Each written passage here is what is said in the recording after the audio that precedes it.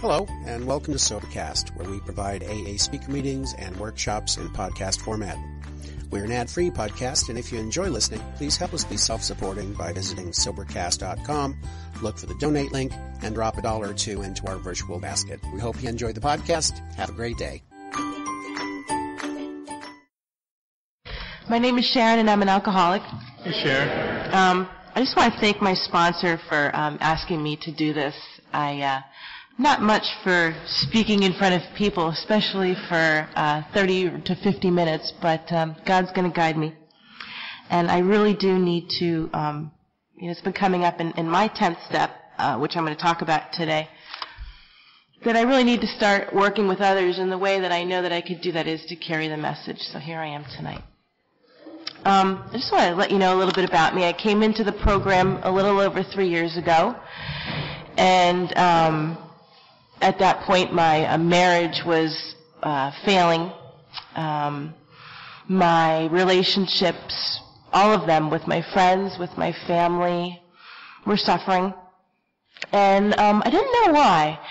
And it was everybody else's fault but mine. And it's kind of ironic that, here I am doing the 10th step today, when 3 years ago I would never admit that I had any part of any wrongdoing in anything. I came in, I grabbed a sponsor right away, somebody who had something that I wanted in my first meeting, and she ended up being a flight attendant, so I didn't really get to see her a lot. She was away a lot, and I was restless, irritable, and discontent, to say the least. I needed somebody there all the time, because it was like being without alcohol for me was like learning how to walk again, or learning how to walk or crawl like a baby does. It doesn't know how. I mean, I had been drinking actively for a good amount of time. I started drinking when I was 12. So I didn't know how to deal with emotion, good, bad, or indifferent, without it, without alcohol or drugs or something. Not too long after I met, when I came into the program, I think three months in, I met my sponsor, who I have today. She was doing some work for me at my office. And she could tell in my voice that I really wasn't working a strong program. She heard that, there was something, I was ready to drink, basically. And she said to me, do you realize that if you drink again, you're going to die? And I was like, oh, come on, And no, not me. I mean, I'm not one of those alcoholics. I was different. Then I went home that night and I thought about it. And I thought, my God, I could have died so many times driving drunk, poisoning myself with alcohol, mixing alcohol with drugs. I was just lucky. Well, not too long after I called her back up, I said, would you please sponsor me? I really need to go through these steps, and I really need to get rid of this bad feeling inside. So I started doing the steps. And I did them kind of quickly. Some people say, take your time with the steps. I wasn't like that. I had to really jump into it and do them, because I couldn't stand to live in my own skin. Here I was without drugs and alcohol. And I couldn't, I was wired. I could barely function. I couldn't deal with my relationships. I couldn't deal with my work. And I was in trouble. So I started doing the steps, and I think probably the hardest step for me was the 9th step, because I had to go back, and probably like everybody else thinks that too, I had to go back and rehash some things that I really didn't want to rehash. And I know that I'm talking about the 10th step tonight, but I just wanted to read from the book, The 9th Step Promises, because I got so much out of doing the 9th step. Even though at the time I didn't think I was getting anything out of it, I was petrified, I was slurring over my words, I was a mess when I was actually making the amends. But I knew that the promises were going to occur, and I just want to read those 9th step promises, because it kind of leads up to the 10th step. It says on the bottom of page 83, we are going to know a new freedom and a new happiness. I was sold on that idea. I was miserable. I didn't know what happiness was. I couldn't remember the last time I was really, truly happy unless I was annihilated. So to have this without drugs and alcohol, I was in. We will not regret the past nor wish to shut the door on it. I was always talking about what I could have done. Oh, I should have done this. Oh, I should have done that. Oh, I'm just going to drink. We will comprehend the word serenity and we will know peace. That is probably one of my favorite lines in the book. I just wanted peace. I just wanted to be able to function happily without having to worry about, getting high or drinking in order to deal with things. I just wanted serenity. And I didn't know it. My whole life has been chaotic. I grew up in an alcoholic home. And I'm actually the first person in my family today who doesn't do some sort of drugs or alcohol as part of their daily regimen. No matter how far down the scale we have gone, we will see how our experience can benefit others. That feeling of uselessness and self-pity will disappear. I didn't want to share a lot of my stories with people. I was really, really embarrassed. And it says right here, no matter how far down the scale we have gone, it doesn't matter. I remember walking into my first meeting, and I was thinking, oh my God, these people are going to know I'm a drinking, drugging mother. They're going to take my kids away from me. I didn't know that the people in the meetings had the same issues as I had. That feeling of uselessness and self-pity will disappear. We will lose interest in selfish things and gain interest in our fellows. When I came into the rooms, I had a friend who came into the sister program here, Narcotics Anonymous. And I remember my best friend was his wife. And I remember her saying to him before he hit bottom, she was singing him that song by the Beatles all through the day, I me mine, I me mine, I me mine. And I laughed, ah ha ha, that's funny, yeah, he is selfish. But really, when I listened to the words of that song and I listened to his story, I wasn't far off from that. I had no idea how selfish I was. Self-seeking will slip away. Our whole attitude and outlook upon life will change. Fear of people and of economic insecurity will leave us. Well, that sounded good to me. We will intuitively know how to handle situations which used to baffle us.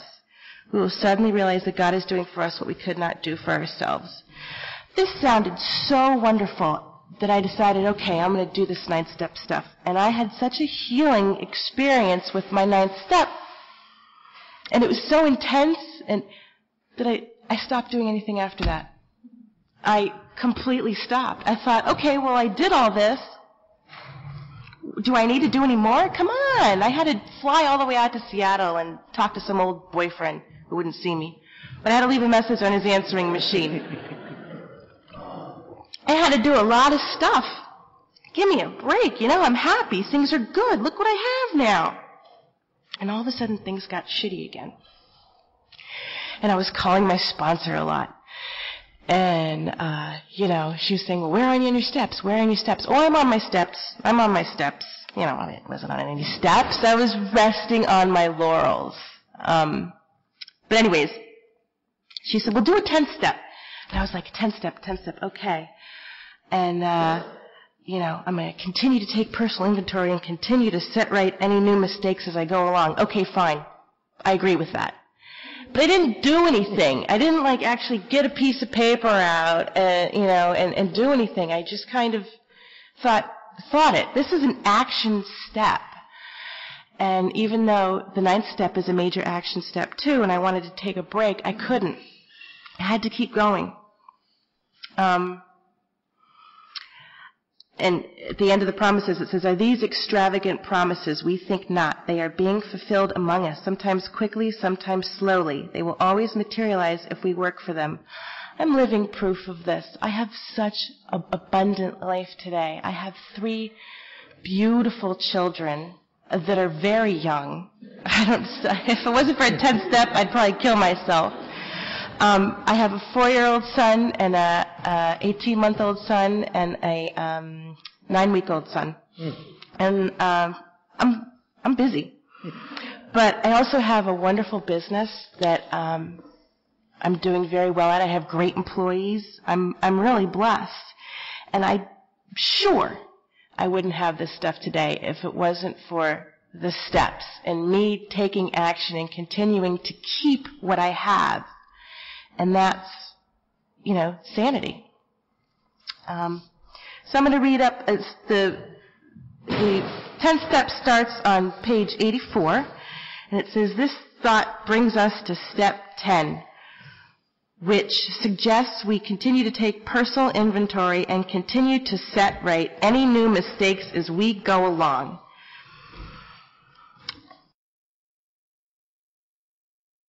I remember growing up, my father was always right, and that used to drive me nuts.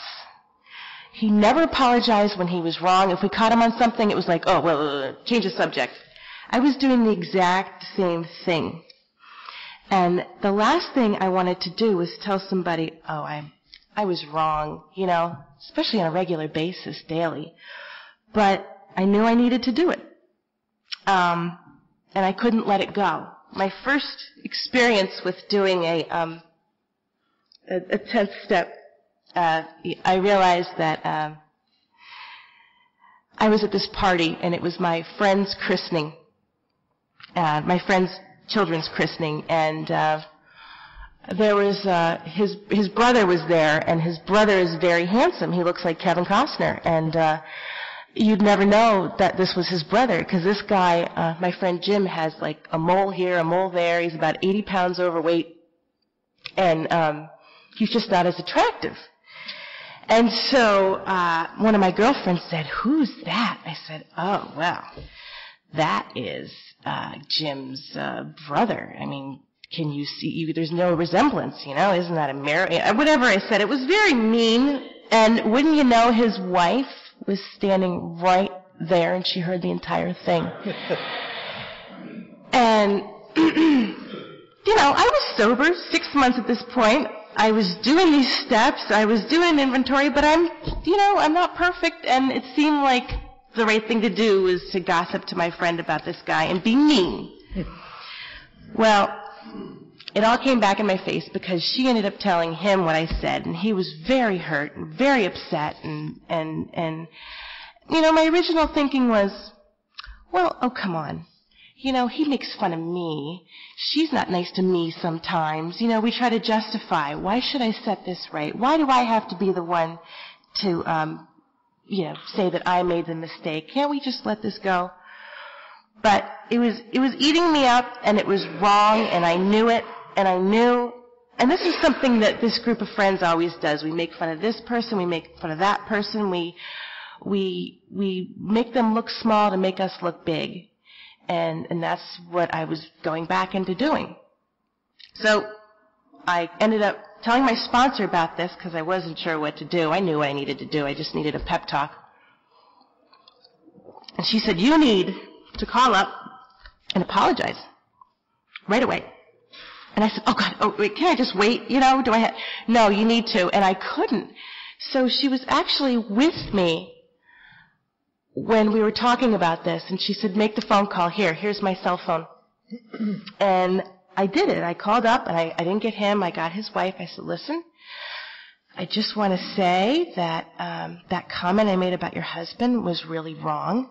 It was very mean-spirited, and on your spiritual day of christening your child, and I apologize. And is there anything I could do to make it right? I'm very, very sorry. Well, she was so shocked. She said, oh, gosh, I probably shouldn't have even told him. And I made her feel uncomfortable. She said, no, there's nothing you could do. It was nothing. But to me, it was something. It was, me reverting back to my old behaviors, me hurting people, and I didn't want to be like that. It's not what I'm all about today. And since then, I think I've gained a lot of respect, because I think it took a lot of balls to say that and confront it. We all talk about each other behind each other's backs, this group of friends, and now that I've stopped doing that, I think people look at me different, the whole group. So we vigorously commenced this way of living as we cleaned up the past. I don't want to go back to where I was.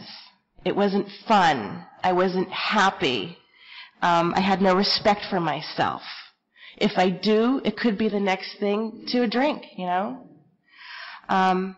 We have entered the world of the spirit. I always like the phrase that we're spiritual beings having a human experience as opposed to being a selfish Sally.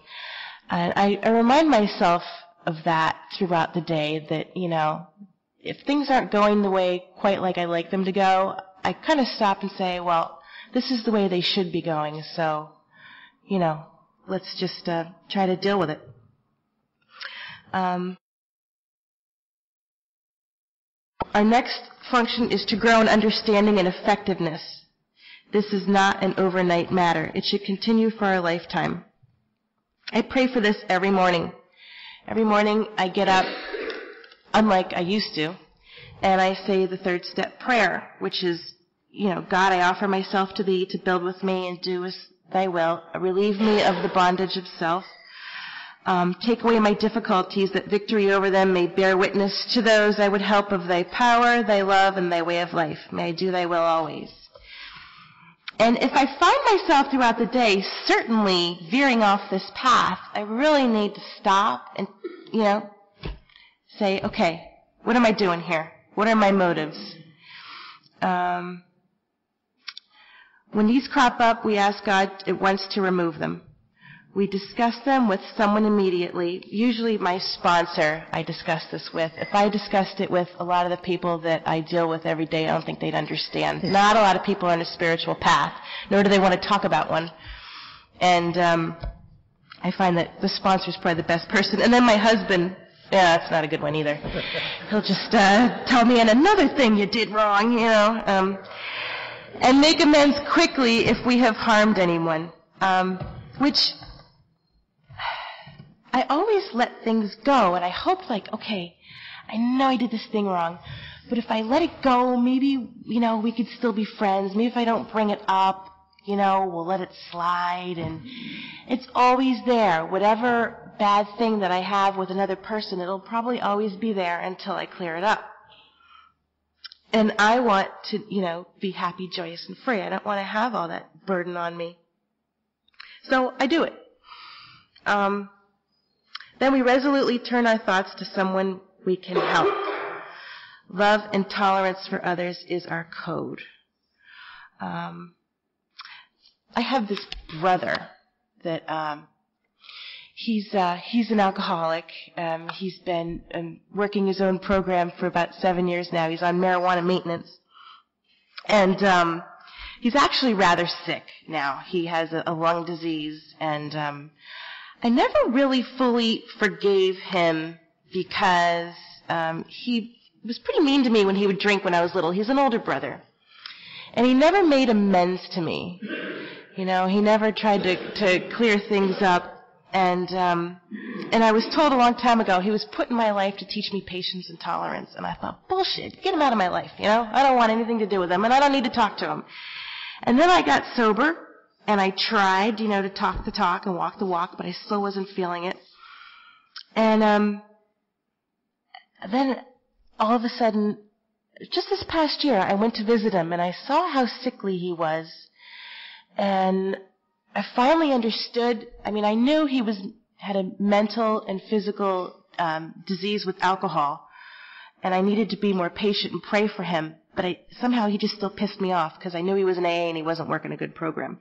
But anyways, I finally saw, maybe because he has this debilitating disease with his lungs and he's on an oxygen tank, just how sick he was. And all of a sudden it came over me that, you know, I have patience and I have tolerance and I have a lot of love for this man, even though he really hurt me growing up and he continues to kind of screw up. But I still love him. And that was huge.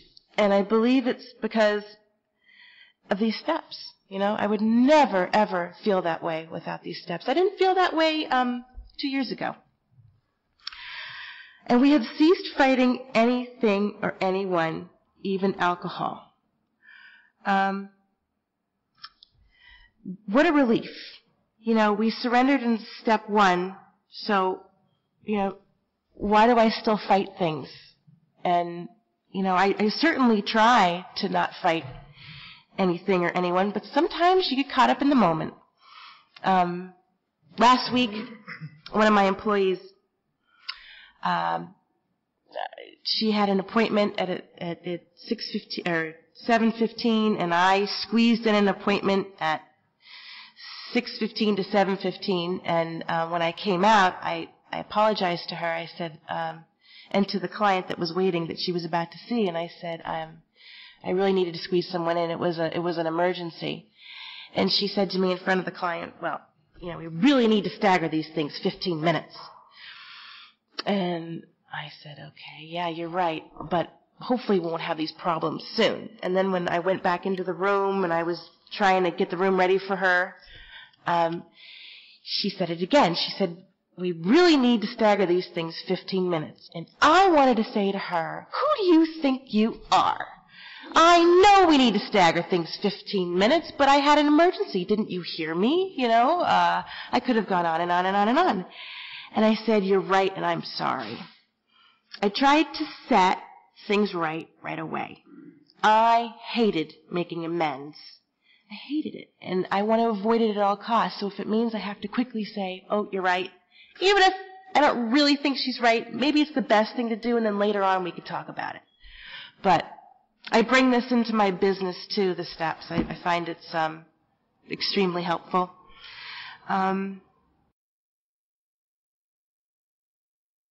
For this time, sanity will have returned. We will seldom be interested in liquor. If tempted, we will recoil from it as from a hot flame. We react sanely and normally, and we will find that this has happened automatically. We will see that our new attitude toward liquor has been given us without any thought or effort on our part. It just comes. I can't remember the last day I wanted to drink. Thank God.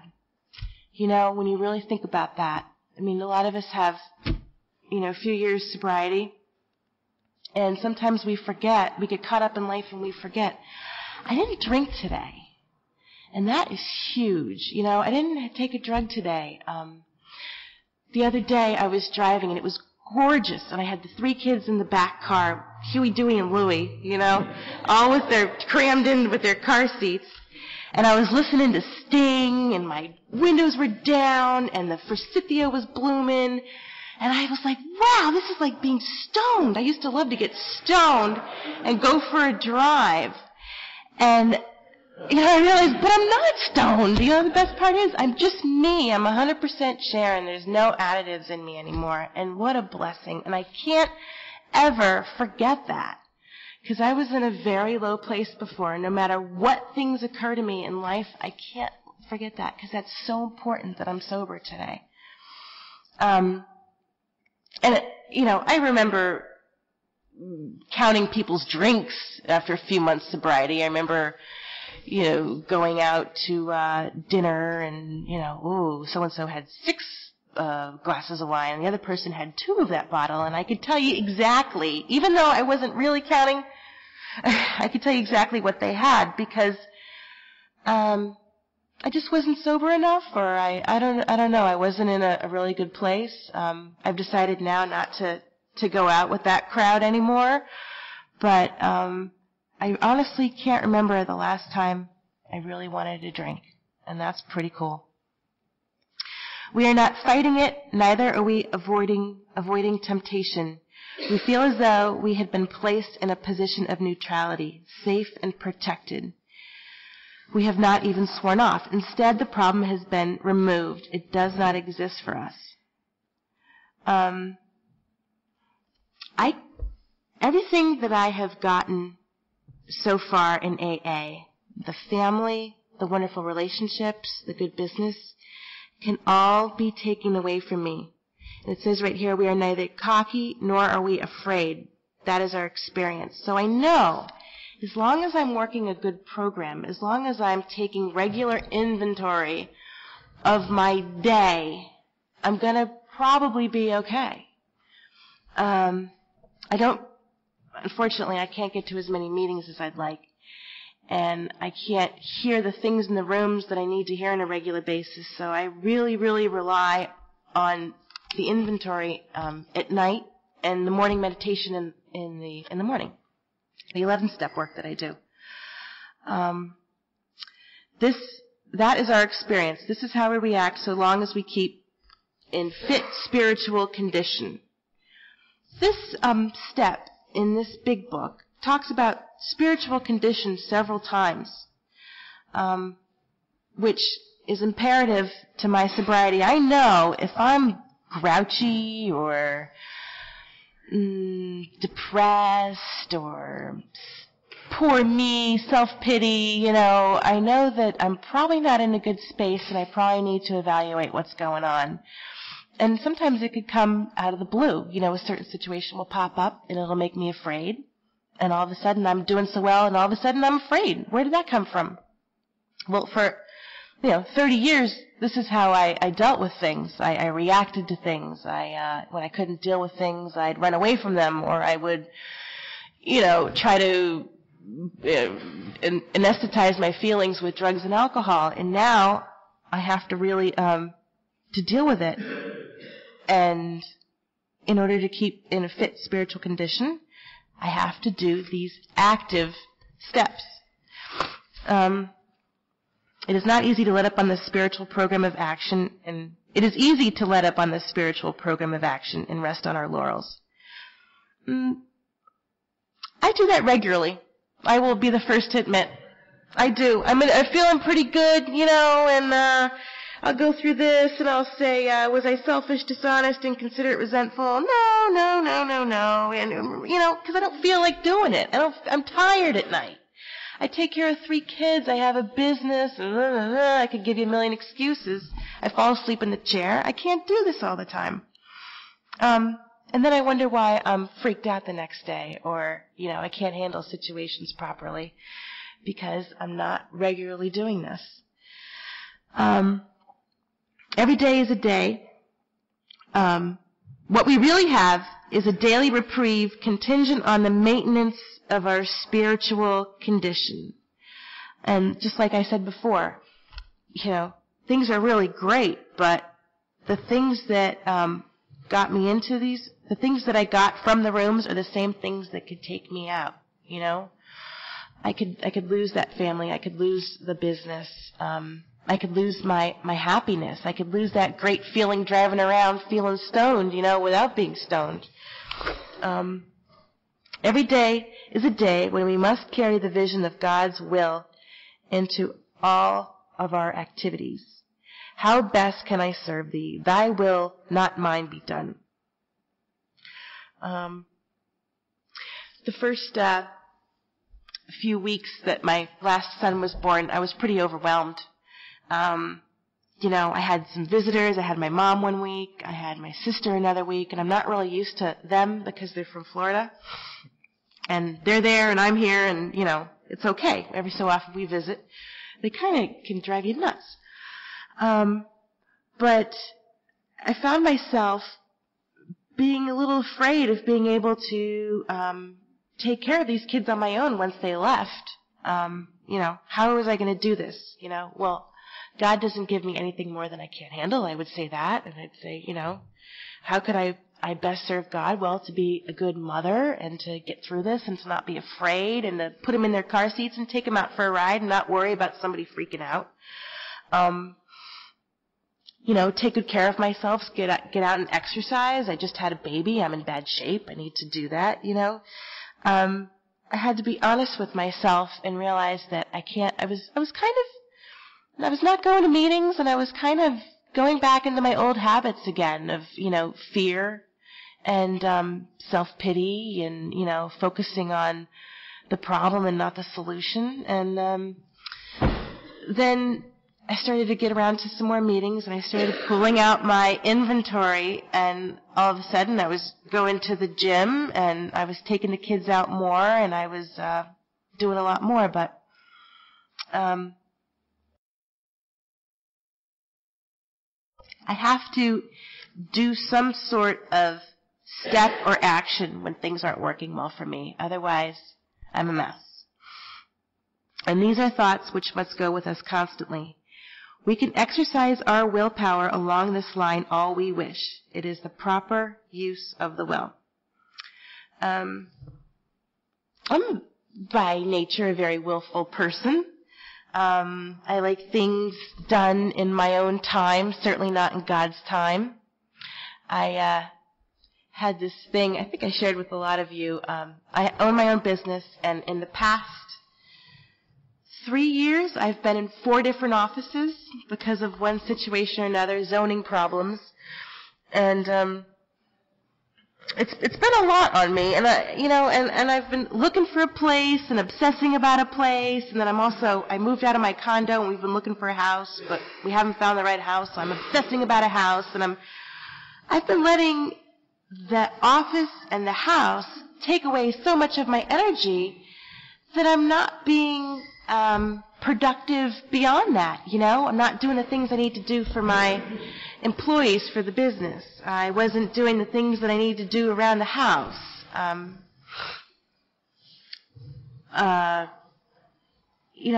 wasn't effective. If I said, I try to stop myself during the day and say, okay, midway through, and say, what would God think of me today? Am I doing okay? And then I wasn't doing so okay, and something, I made 2 weeks ago, I was going to make this purchase. And my husband and I have an agreement that whatever purchases I make over $100, I have to consult with him about. But I knew what his response was going to be about this. So, put this 10-step sheets away, it was very important to me, and I was too afraid to have to sit down, because it seemed like every time we brushed the subject, it was rah, rah, rah, rah, so I wanted to avoid that. So I decided I knew what was best. And it was eating me up. I mean, I was a mess about this, but finally the day came where I made the purchase and it was over with, and I felt terrible. I was cutting the check, and I was like, oh, this is wrong, I'm going to have to tell him this. And then I realized, oh, God, I don't have money in this account. I have to take it out from our other account. So he was going to find out anyways, because he was going to see it. This was my own personal account.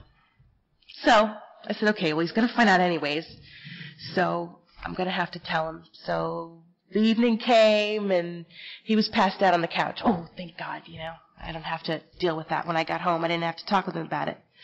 Well, the next day, I said, listen, I just want to tell you, I bought something, and I spent a lot of money, and I know you didn't really want me to do this, but it was very important to me, and I know I'm supposed to consult with you about purchases over $100, but I really, this was very important to me, and it's like apples and oranges. And, they say, oh, they're never going to respond the way you think they will. Well, he said the exact thing that I thought he said he would. He said, but, this is what I've been through this, and I've known you since 1995. This is something that you've always done. We're trying to get a house. We can't get a house if you keep doing this. And I said, yeah, I know. You're right. And it all sounded perfectly fine. And I said, I don't know where I'm at right now. I'm in a bad place spiritually, I guess. I felt I needed to lie to you, but it was very important to me, and I do want to, save money for a house, and I do want you to be able to trust me. So I promise I won't do this again, and I'm telling you this because I felt so bad that I did it. And he said to me,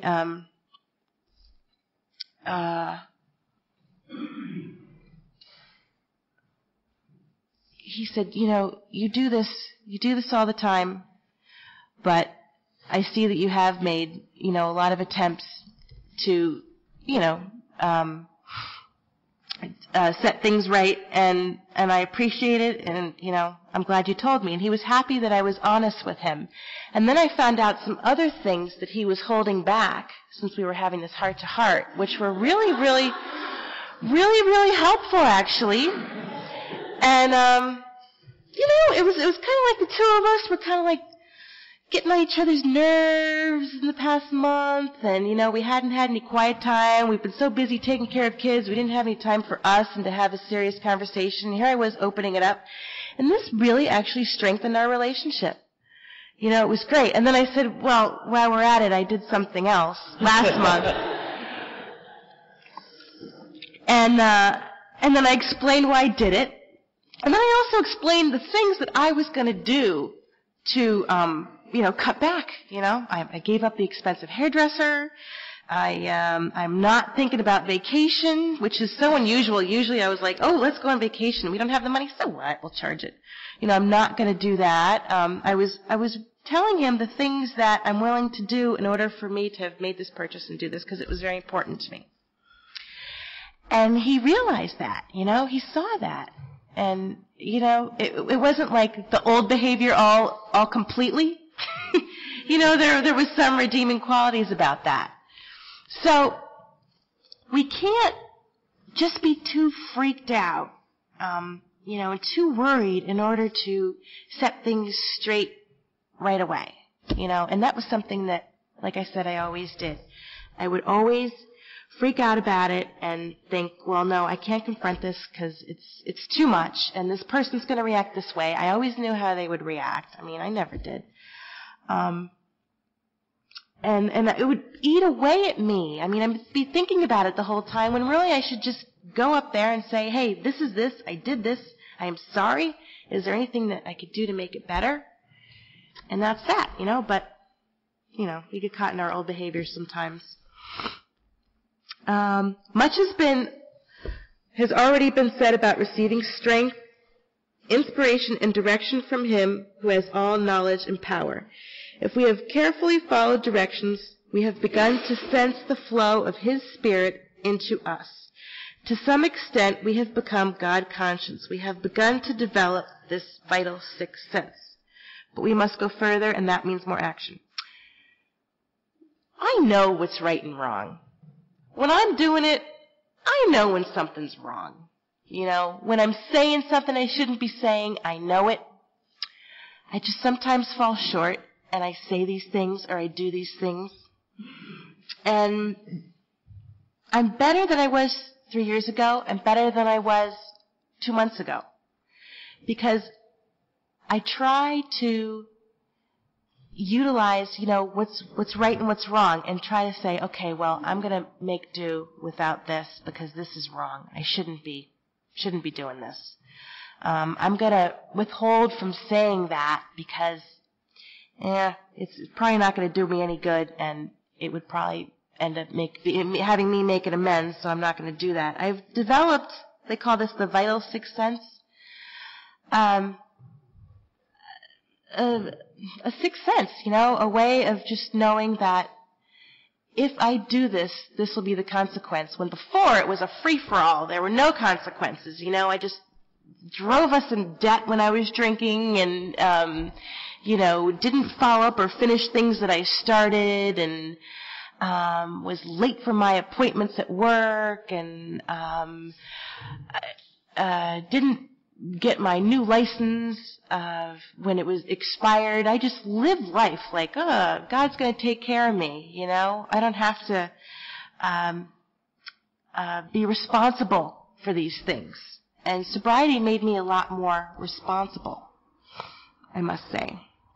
I printed out these inventory sheets because when I shared before, when I first started doing a 10-step, I just kind of read the 10-step, the line of it. I didn't finish reading the rest of it in the big book. And so I didn't have any instructions. And for me, like probably a lot of you, you're tired at night and you're busy, and if things are on paper for me and I have spaces to write in them, I'm probably going to do them. I remember the first fourth step thing I got. There were no spaces to write in them, so I was like, screw this, I'm not doing this. I'd have to get another piece of paper, and I don't know where that is, and I don't have to get a pen. And so I figured it would make it helpful for those of you who have never done a 10-step inventory, a formal one. This is great. I have 2 different ones because they're slightly different in wording, but it's basically the same thing. And next to my bed, I have this nightstand, and in there I have my big book. I have, my journal. I bought a new journal before the baby was born because I knew I was going to have to do a lot of 10-step stuff. And I have, your nail file, your regular stuff, but it's right in and a pen and a lot of paper, and I have resentment inventory sheets because they always seem to pop up when I feel like I need to do a 10-step written down review. And that is another thing. My resentment inventory has a lot of spaces, like I said. I think it's very important to have spaces to write this stuff down. Because sometimes you have a lot to say, too. So this spot check inventory that I have, you ask yourself some questions. First, it says, a constructive review of our day. This is only going to benefit us. It's not to be hard on ourselves. It's just going to benefit us.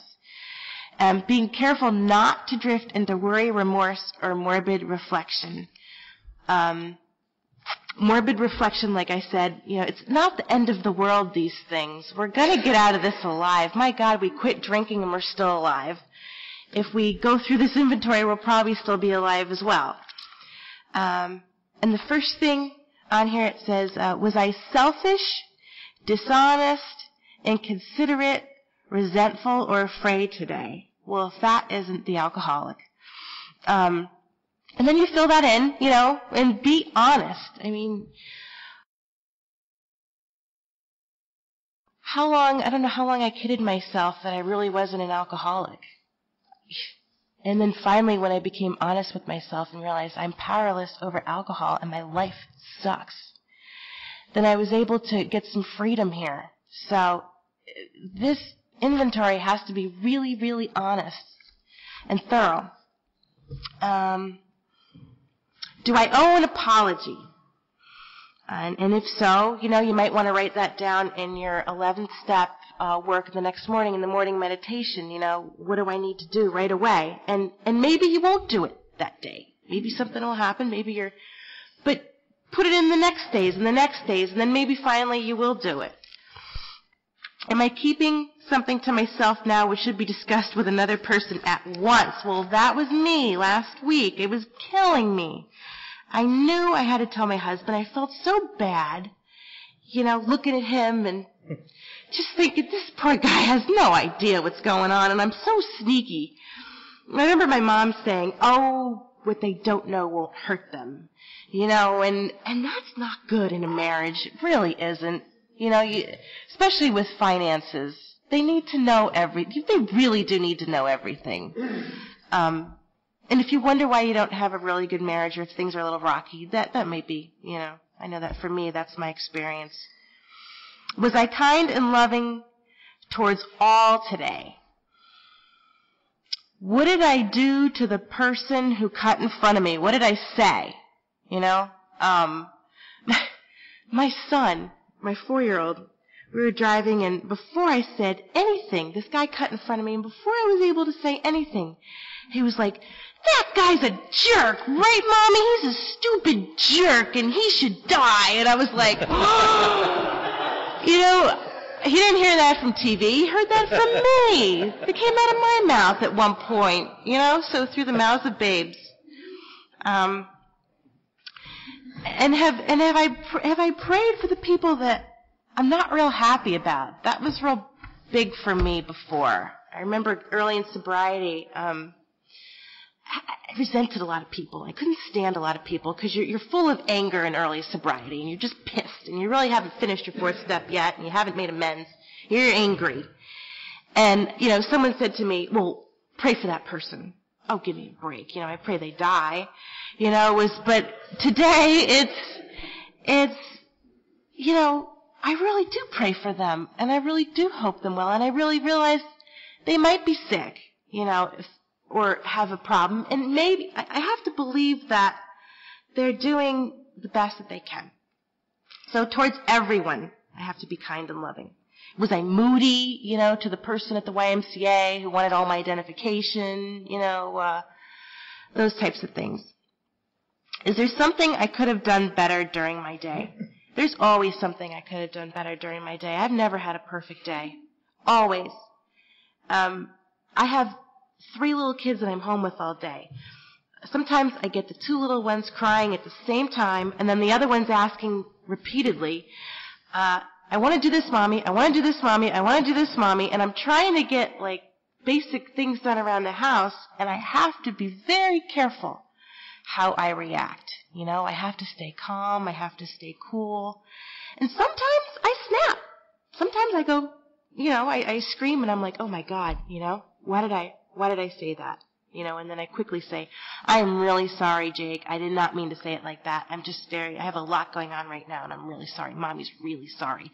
And I have to really make an effort to do that all the time, because I grew up with a father and mother who would never apologize. Everything they did was justified somehow, you know, good, bad, and different. And that's not the way I want to be. You know, I came into this program 3 years ago because I was a drunk mom. Now, I want to be a sober mom, and I want to be a loving mom, and I don't want to be an angry mom. So I have to try to, and I don't want my kids to be afraid of me either.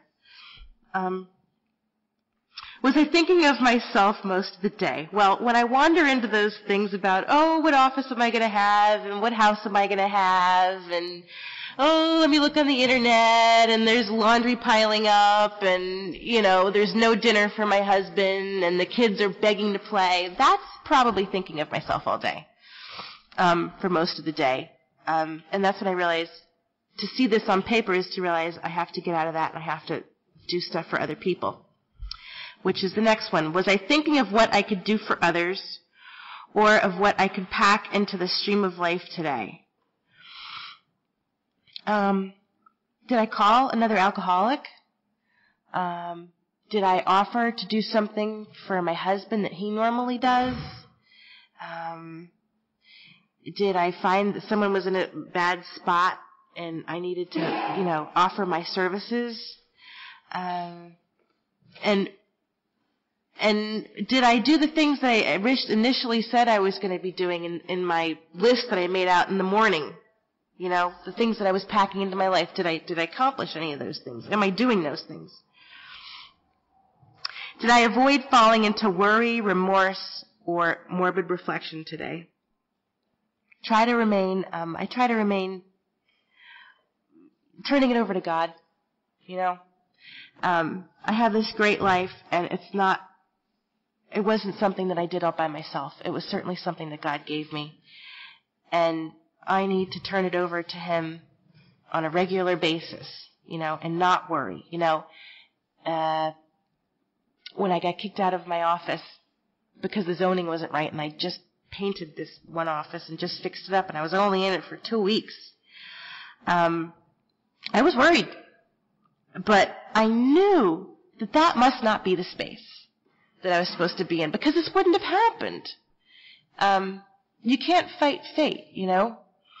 And it turns out I found this great office that I'm moving into next week. It took almost a year to find it, but it's a better office. It's got more space. It's more conducive to my finances, and I could have a sign. I could have a big sign. It's perfect.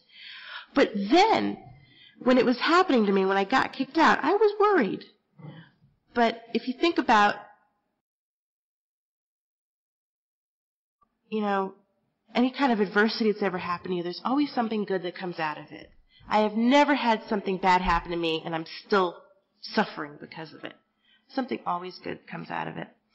So there's no need to worry. You spend a lot of energy worrying, too. Did I remember that love and tolerance of others is our code? And there's a little prayer of tolerance here. It says, please, Lord, help me to believe that this person is doing their very best at this precise moment in time. God, save me from being angry, critical, or judgmental. Thy will be done. I had something to say about everyone. You do something somewhat wrong, I'm going to not tell you, I'm telling my friends, or I'm telling my husband, or I'm telling somebody else, because I was too afraid to tell you.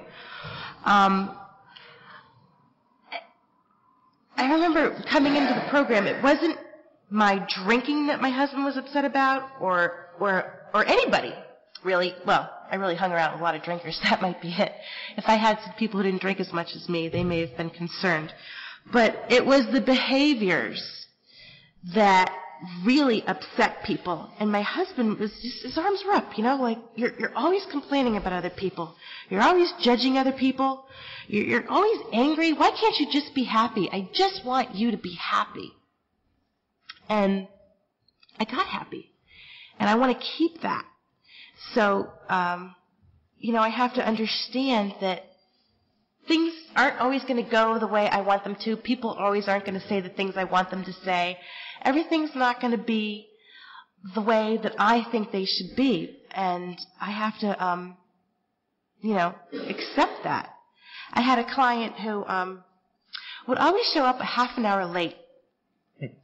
And, I was really upset about that because I always had an appointment afterwards, and I told her I would have to cut her short, and then she'd be angry about that. And then I would go home and I would say to my husband, can you believe the nerve of this lady?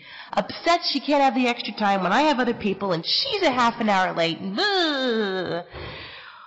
And, my husband was just like, this is great conversation, Sharon, but, why do you even keep her? Why don't you make it so that, you book her half an hour earlier and just tell her, or, the appointment is a half an hour earlier, and maybe she'll be there on time,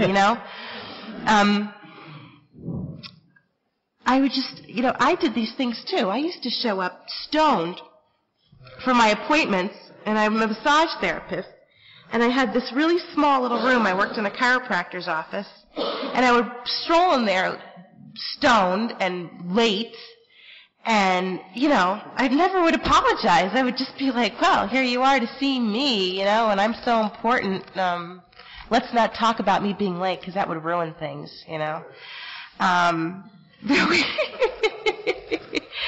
So here I have some people coming into my life today that are late. I need to deal with it, somehow or another. Did my actions today indicate that I have ceased fighting anything or anyone? Like I said, I love that line because it's really like, there's no point in this. Stop. Surrender. I'm not going to fight you anymore. And what a relief. If we don't need to fight with people, it's a tremendous relief. Number 11 is, I am seeing that truth, justice, and love are the real and eternal things in life. Number 12, at times of anxiety, stress, or indecision today, was I able to stop, think, and ask God to grant me serenity to accept the things I could not change, for the courage to change the things I could, and the wisdom to know the difference. I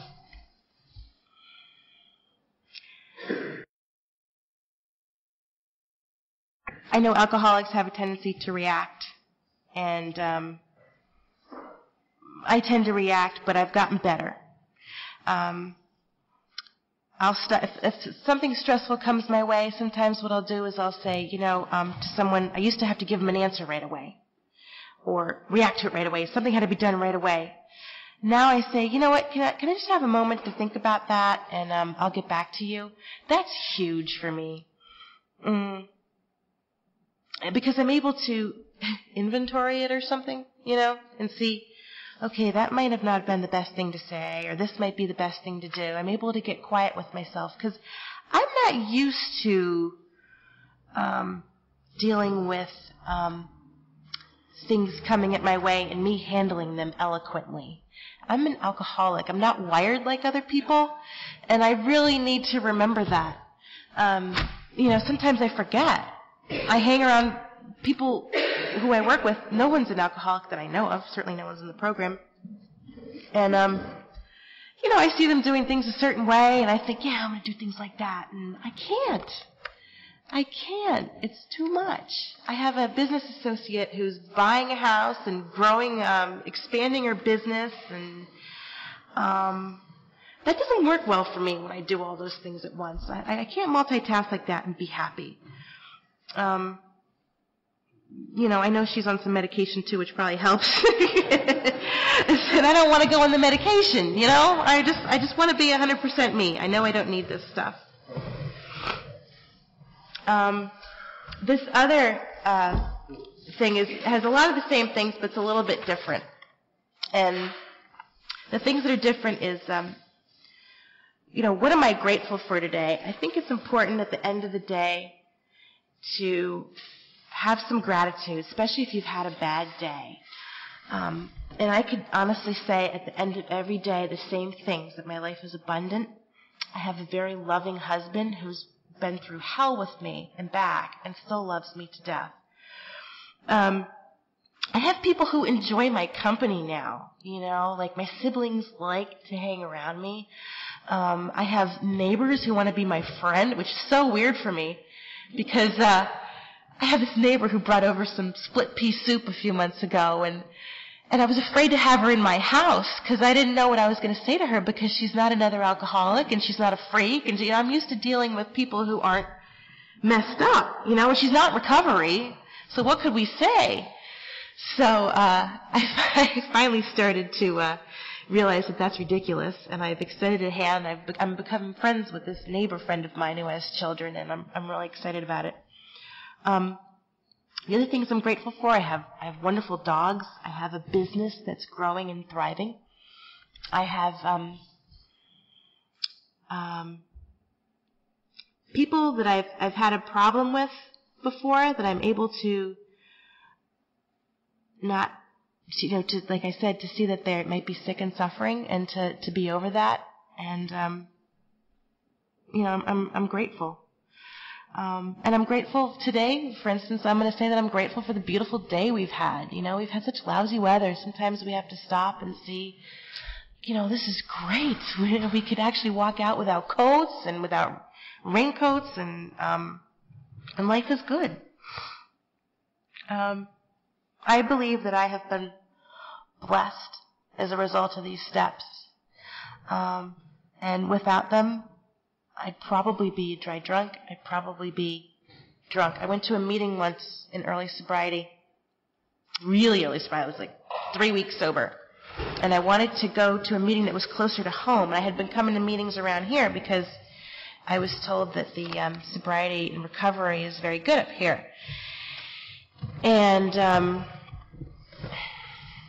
I went with my neighbor, and we went to this meeting, and it was a big book meeting. And they hadn't started yet, but this one guy smelled like booze, and this other woman had this crazy laugh. She was heckling the whole time. Anything you said, she'd laugh at. It was really disturbing.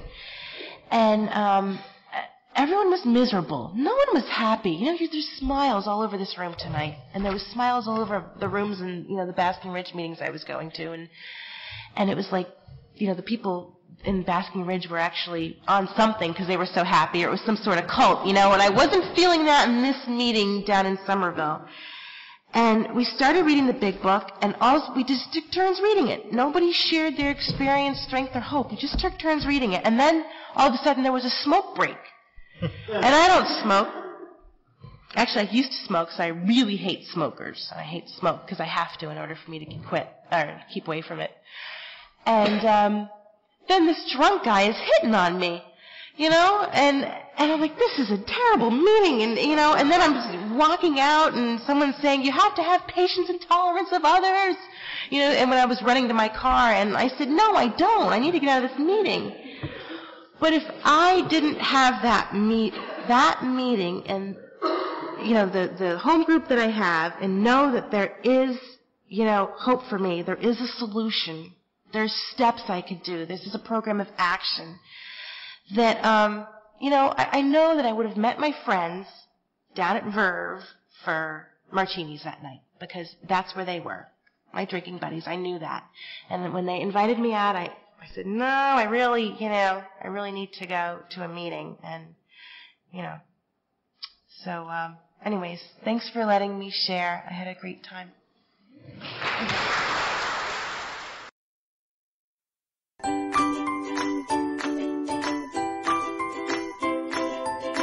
Thanks for listening. I hope you enjoyed the podcast. Sobercast is ad-free, and we'd like your help in order to keep it that way. So if you'd like to help us be self-supporting by pledging $1 or $2 a month, visit Sobercast.com and look for the donate links. Thank you very much.